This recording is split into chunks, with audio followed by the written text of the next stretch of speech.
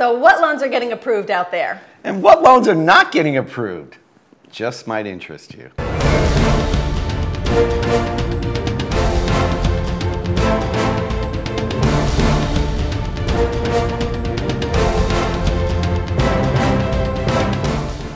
Hello, my name is Barry Horvath, and this is Moving Forward TV, your local real estate and mortgage update. And I am DeLynn Gaston. Thank you for joining us.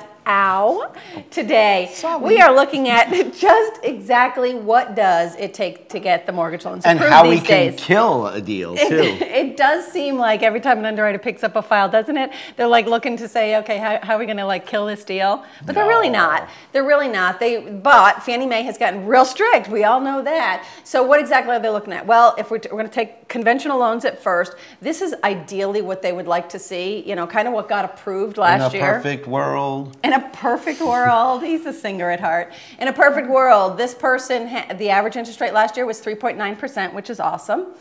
The average term, 30 years. The person put down just over 20%. 21%. They had a 748 FICO score average, and their debt to income ratio, 23% on the housing and 34% on their total overall debt. So they were not over their head. They were not, pushing their limits. No. Here's what they forgot to tell you, DeLynn.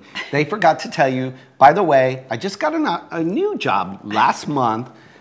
Yeah, my credit score's great. Oh, by the way, I'm 1099. Oh, yeah. And did I tell you? And I'm all commission. Oh, did that short sale matter that I had last year? That doesn't matter. Does that affect me buying a home? Yes, it does. Okay, let's talk about the denials.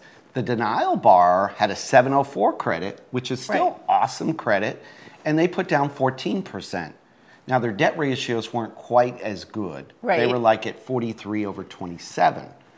So what it means is that they're a little bit higher on their debt to income ratio. That's probably what denied them. 704 is a good credit score, but it's not just credit score that gets loans approved these days. Yeah, think? Okay, and what this doesn't even take into account for is those files that come in, they don't even make it to underwriting. They get scrubbed out ahead of time. So keep that in mind as well. Okay, so if you were denied for that conventional mortgage, another option that is very viable option, much more lenient option. Right. Did I hit you yet? Is an FHA mortgage. FHA mortgages, the average borrower that was approved actually had a 700 credit score, a little lower. But a great score. A great score again, and they were only putting down 4%. And of course, we know FHA only requires 3.5%. Right. So that's definitely a viable option. I mean, and their debt to income ratio? Oh, it was 27. Over 44. No. Right? 44/27. Sorry. It's all. One of those football things? I don't know. I do front and back. Front ratio, back ratio, 44%. You know what we mean. Because FHA does allow for, so for that person, FHA does allow for higher debt to income ratio. So that's a great option for those kind of people. Well, hello. The government is going to guarantee this money to the bank. So they're going to be more lenient. And we've even seen some of the lenders are even going above 50% on debt to income ratios on an FHA. They are getting approved. And credit scores, I know they say there is no score requirement for an FHA loan, but most banks will go down to... They all have an overlay. Don't let them lie to you. 620 is usually about the norm we're seeing out there right now with the banks. So why is underwriting so freaking hard? Why is it so dang hard to get a loan through these days? Because because defaults are on the rise. That's why. It's unbelievable, but it looks like in the major markets, Chicago, Los Angeles, Miami. Who's Amy? Miami. Just in the last 3 months, up since like the fall, the defaults on mortgages. Now, interestingly enough, I thought this was pretty cool. Car loans and credit cards, people are paying those. Why? But What's up with that? But they're not paying their houses anymore. Is it because they're upside down, underwater? So foreclosures, no, we're not going there. That's the short sale show. So foreclosures are actually up about 0.5% in most major markets. Right. Dallas being an exception, because I know the housing market's stronger there. It's up maybe 10 basis up there, but it's still up. Right. So the housing market is up. People are stopping paying their mortgages. Their first and their seconds is what's going into default right now. They're paying everything else. I don't know. You don't know. But you know what? If you are in foreclosure, guess what?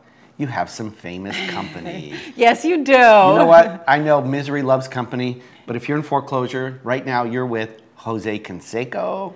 And Henry Ford. And MC Hammer. He really is a musician at heart. I know. Can't touch this. And this one kind of surprised me. Walt Disney went into foreclosure. We can even go back to as far as Abe Lincoln.